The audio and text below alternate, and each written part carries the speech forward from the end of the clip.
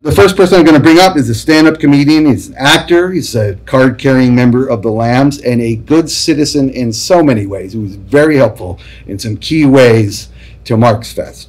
So we're very grateful to him. And he's wanted to come and share some of his Marx Brothers related memories and experiences. And we wanted to open this event with him. Would you please welcome Bob Greenberg?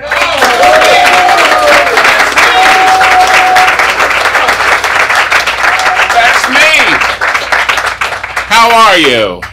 Any Marx Brothers fans out there? Some of you are looking at me and thinking, what is Chris Christie doing here? But I'm not Chris Christie, and I'm not Dan Aykroyd either. I'm Bob Greenberg, and so welcome, welcome, welcome. I'm going to have a little fluid, a little agua. So let's talk about the Marx Brothers, huh? Yeah. The first time I met a Marx Brother was flipping the channels as a kid in Brownsville, Brooklyn. Anybody from Brownsville, Brooklyn out here? No, okay, no Jews. Okay, fine. And I caught Harpo from, I think it was Stage Door Canteen, am I getting that title right? Scaring a young lady, chasing her, and then eventually falling on a couch and going to sleep. And I wondered, who was this man? And then I would see him in cartoons. You know, they might have some hula dances, you know, in those Hawaiian grass skirts, and Harpo would show up, you know, with a lawnmower to chase them, you know. And I wondered who it was, and I remember watching I Love Lucy. I found him fascinating. And at the end of the I Love Lucy show, if you remember Desi Arnaz and William Frawley, they dress up as, you know, Groucho and Chico. And I wondered who they were. My sister said they were the Marx Brothers. Never heard of them before. But then late night, Rex Reed. Does anybody remember Rex Reed used to show movies? He had a W.C. Fields Festival on WNEW Channel 5 at 11:30 at night. And he had a Marx Brother Festival. And I was in grammar school. I shouldn't have been watching, but I was. And I saw Horse Feathers was the first Marx Brother film I ever saw. And Groucho amazed me. You know, I was about 8 or 9, and I didn't quite get what he was saying. He was going so fast, and of course the puns were going over my head, but I was fascinated by him. Time passed, and I would watch him whenever he was on the Dick Cavett show or whatever. And Minnie's Boys, does anybody know Minnie's Boys? Yes, was going to premiere on Broadway. This is 1970. And for my birthday on March 26th, we were going to go see Minnie's Boys. I would be 10. Minnie's Boys was supposed to open March 24th, but something happened. I don't know, Shelley Winters lost her underwear. I don't know, something happened, and it was delayed. So if you had tickets for the 24th, they would be honored on the 26th. And of course, if you had tickets on the 26th, you were out of luck and you'd have to go to the box office and exchange them. So with heavy hearts, my father, my sister, and I drove from Brooklyn, went to the Imperial Theater to exchange our tickets, and I must have looked really sad. And my sister said, you know, it's his birthday, his 10th birthday. We were hoping to see the show, but we got away. And the box office lady, she was a sweetheart. She looked around, she says, here's 3 tickets.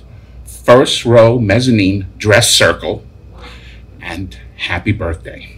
So, now the thing was, my father, I think it may have been a Passover week or something. He was home from work. He hadn't shaved. He was wearing his rain hat. It must have been raining. We were not dressed at all. Now this is a time when people used to wear tuxes, especially on opening night to the theater.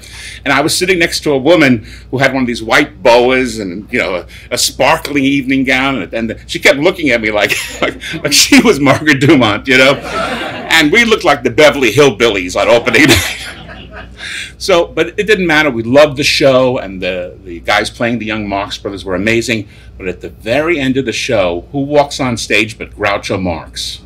And he says something to Louis J. Stavlin, which I once spoke to Louis J. Stavlin. I said, what did he say? He said, let's take a walk, he said. And Groucho and Louis J. Stavlin did the Groucho walk up and down the stage. So I got to see Groucho on a Broadway stage do his famous walk. And what struck me first was Groucho was so small. He was much smaller than Stavlin than anybody else. When he got up, he made a curtain speech, and he said, I wish my brothers Chico and Harpo were here. And it's the first time I ever heard Chico pronounced that way. And they said, well, you know, Chico, you know, he's probably somewhere playing cards. And he said, Harpo, well, Harpo with that harp of his, well, we all know where he is, which was really sweet, you know, so. Time passes, and Animal Crackers, yeah, have you heard of that movie? Is re-premiered, It's going to be at the Sutton Theater. Did anybody go to that? 57th Street? Sutton Theater, yeah. And they advertised that Groucho would be there. So my friend and I, Fred Ivory, we lived in Brooklyn, two-fare zone in those days. We schlep out to the Sutton early to get on the ticket buyer's line for the 8 o'clock show. Now, I don't know if you've seen this in some of the books. It was a madhouse. This ticket buyer's line for the 8 o'clock show went from almost like 3rd Avenue to 2nd Avenue. We were on it waiting to get tickets. And this thing was kind of a scam because I don't think they sold any tickets. They just had us on this line.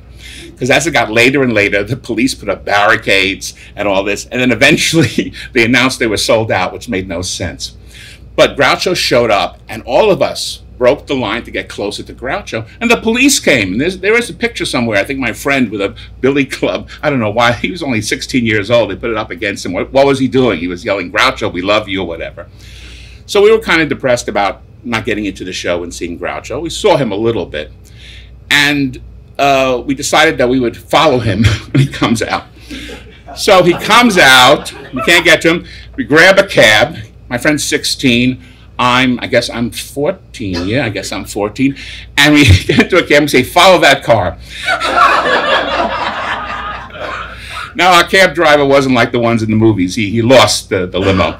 But I remembered what hotel he was in, because it was in the paper. So we show up at the hotel, and there's two kids, autograph hounds, and an older gentleman who probably should have known better, also an autograph hound, standing outside. And I said, "Did you see Groucho? I think Groucho's supposed to be here." He says, "Yeah, I know Groucho's here, but we didn't see him." We go in, and we ask the concierge, a young guy, we say, "Is Groucho here?" And the guy says, "Oh, yeah, he just went up to his room. It's 14B or something." So we get in an elevator, we go up, my friend Fred knocks on the door, someone opens the door, and he says, "Hi, we're fans of Groucho, can we say hello?" And the woman says, "Just a moment." She closes the door, and we're waiting, and in a short time, a German house stick shows up, like in the movies. Could have been Herman Bing or something, you know? And he says, "What are you doing here?" I said, "We're waiting for Groucho." We knocked on the door. The woman said, "Just a minute. We're going to go inside." "Groucho doesn't want to see you." He says, "What do you think happened?" She called downstairs. She said to get rid of you. So the German house stick and the three of us, or the four of us, get into the elevator. We go downstairs, and we go over to the concierge, and we say, "Oh, can we leave Groucho a note, like a letter?" And the concierge, a very nice guy, says, "Sure, sure." And we're writing notes, and the German house stick is watching us, says, "Groucho's not going to read your letters. Groucho's not going to read your letters," you know.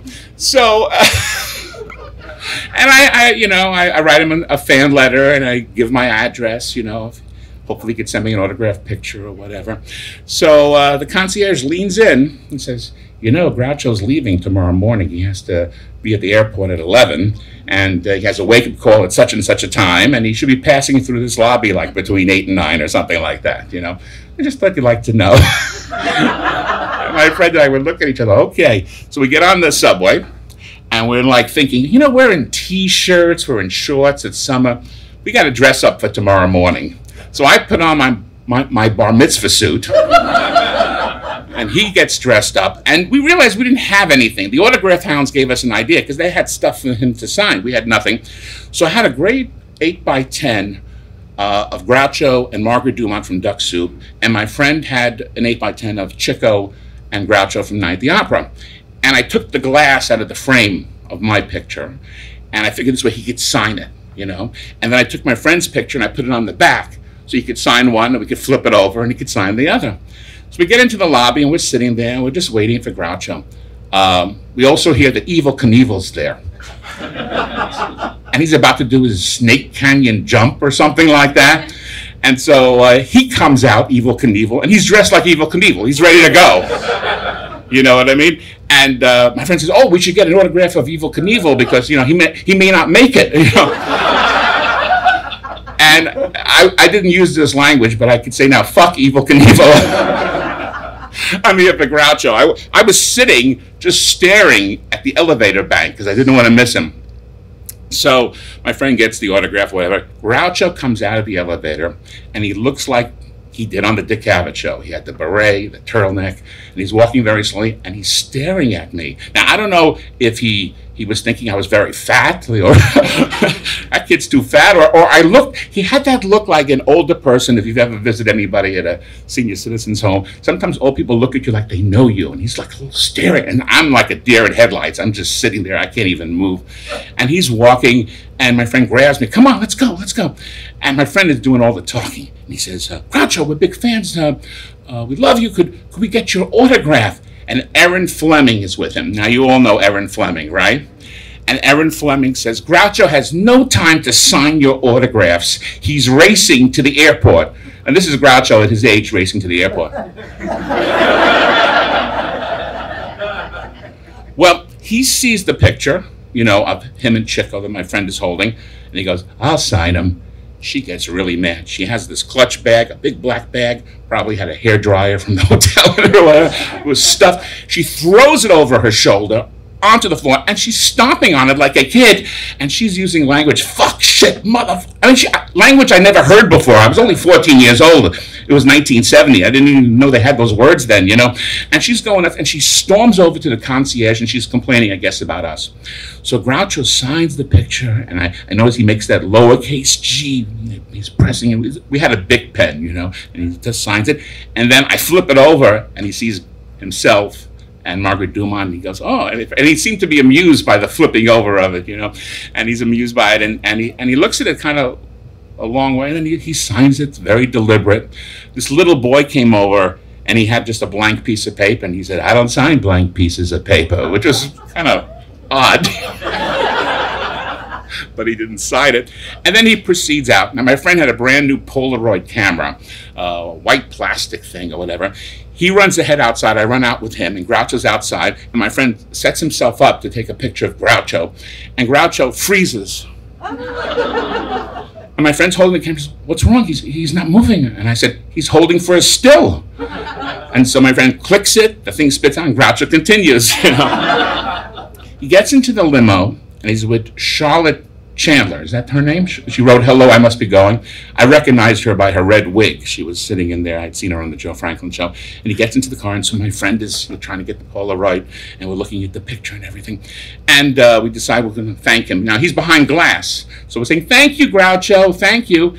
And he smiles, and he realizes there's glass between us, so maybe we can't hear him. And he goes, goodbye. He's emphasizing. I could still see his eyes and his teeth right now as I tell you this. Goodbye. I can hear the goodbye. I don't know, but he was emphasizing that, so we see it and we wave to him and everything. So I'm going to show you right now the picture I got in a moment. Let's see if I have this right. Well, that's the wrong one. Sorry. Hold on.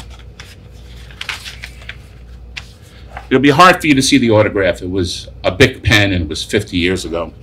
But I could show it to you a little closer later. But this is the picture that he signed. You probably can't see it, but it's right here, the autograph. This is the one he signed. My friend's picture was on the back, and we flipped it over. So about a month later, the house stick was a little wrong about Groucho's not going to read the letters. I get in the mail a large envelope, return address, Groucho, Hollywood, California, and this was in there. And this is a Sharpie, so you can see it. Now, it's very funny. I was Robert William Greenberg at that point.